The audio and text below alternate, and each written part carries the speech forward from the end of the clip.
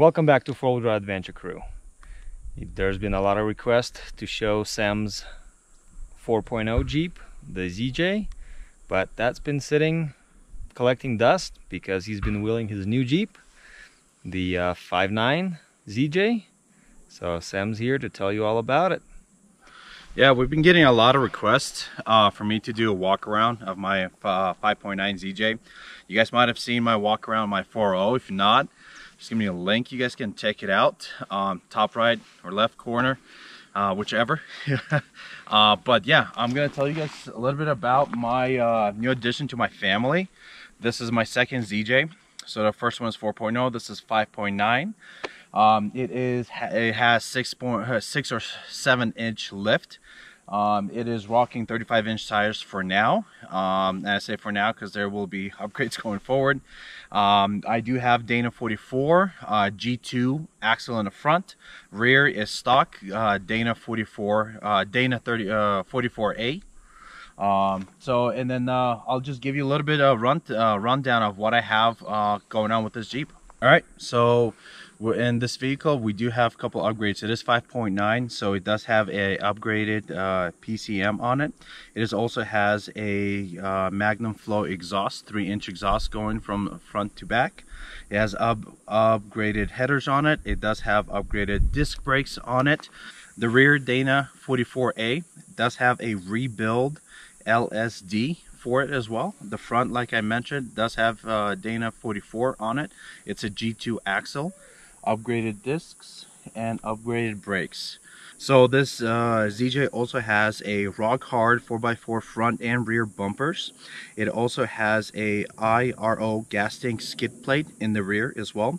ZJ also has upgraded front headlights. They are custom made, and it's with HID headlights as well, so it does definitely help when you're off-roading. Iron Rock off-road long arms, front and rear. So this puppy sitting on good quality long arms.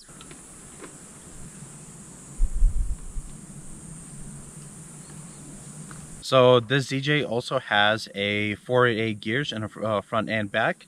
I will be upgrading that very soon. I'm planning to go 37s on this one. So I'm thinking about putting 538 gears on this ZJ. It has a lot of power, plenty of power to handle bigger tires, and frankly why I wanted to wheel this and gotta get a feel for it as well. Other than that, everything else interior is stock. Basic leather interior. It does have upgraded sound system for music and so forth, but other than that, everything's pretty generic. A lot of upgrades are being done on the outside versus the interior. Motor, so forth. It also has a bigger tank for the transmission with a cooling pipes going through it. That also helps me to run more transmission fluid in it and gets cooled a little better with that as well.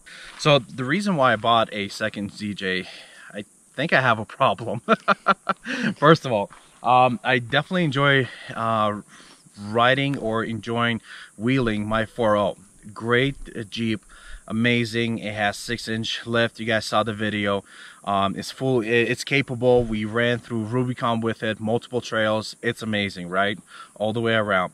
The reason why I wanted this, if I wanted to go higher tires, which I do, 37s, possibly 40s, the 4.0 will have harder time taking that Jeep from the streets of Sacramento to a trail where we're going.